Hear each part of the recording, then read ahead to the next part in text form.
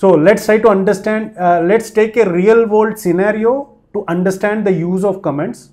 For example, if you have written a very big program and you want to extend that program with new features. So for that, what you have done is you have collaborated with one of your friend for extending the features of the existing program.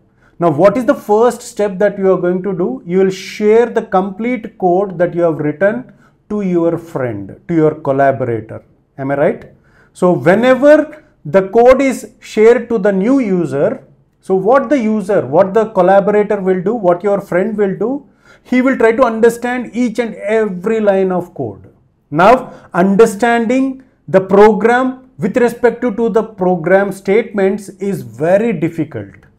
In order to make that part easy, so this is the part where the comments will come into action.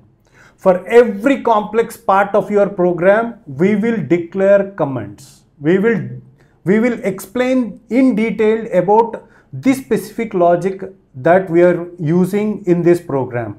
So that is where the comments are used. That is the purpose of comments, in order to make the third person who is watching your source code, who is seeing your source code, should be able to understand the concept very clearly, should be able to understand the logic very clearly.